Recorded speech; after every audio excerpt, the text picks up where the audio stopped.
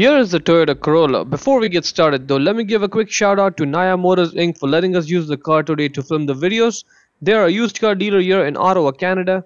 Check out the link in description for their entire inventory. So right now your shift is stuck in park, but don't worry, we'll get it out of park in just a minute. But safety first, make sure your parking brake is engaged and your foot is on the brake throughout the entire process, because the moment the shifter comes out of park, you don't want it to roll forward or backwards and accidentally hit something, right? You will need a flathead screwdriver, one that looks like there's a thick one that goes right in that slot to get that cover off. So position it the way I'm showing and then use a screwdriver to pull back and pry that cover off. Once it's off a little bit, twist and turn and then get it out the rest of the way. Unfortunately, your car key will not work. You will need to get a flathead screwdriver like the one I'm showing over here. Get this cover off and keep it somewhere safe. It's hard to find one if you lose it. Now in there, you will use a screwdriver again to push it down.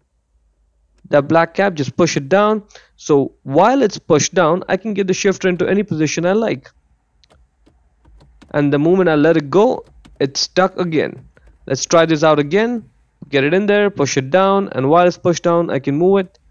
Take it off, it's stuck again, and that is pretty much it. Once you're done, don't forget to put that black cap back on, position it the way I'm showing, and then push it down to secure it in place. That's pretty much it. Hope you found it useful.